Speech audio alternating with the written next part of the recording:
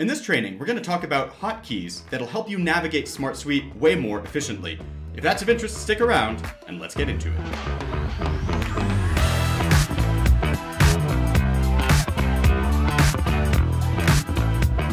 Alright, in order to access the up-to-date listing of the record hotkeys, first start from your SmartSuite dashboard. And on the left-hand side here, you can go down to the Help Center. Once you're inside of Help Center, you get the ability to search for different articles. I would strongly recommend searching for this one. Just look up Record Hotkey.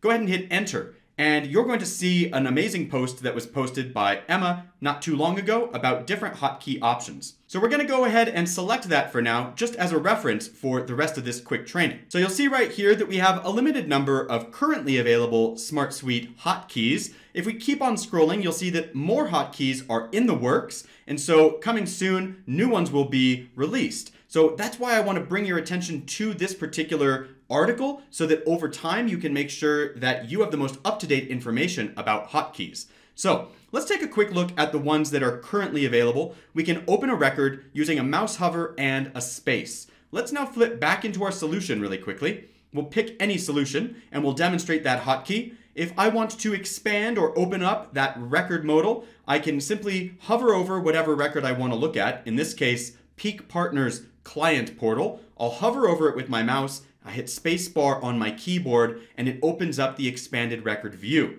So that's hotkey number one. Let's go ahead and flip on back and take a look at another one. We can also expand a cell.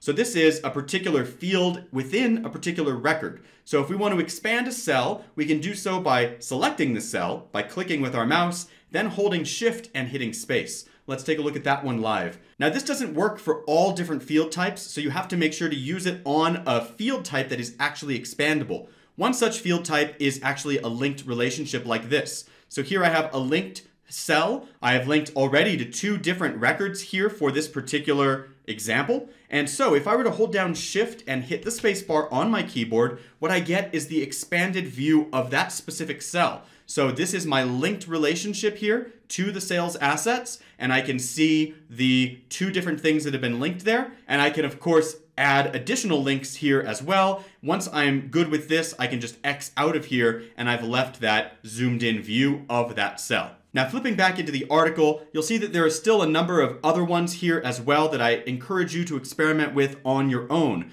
So you can go out and create a new record, save and continue editing, save and close a record, save and open a previous record, and save and open the next record, all by using these different command keys here. So Command O, Command S, etc. So go ahead and check out the most up-to-date version of the different hotkeys in SmartSuite, and I will see you in the next video.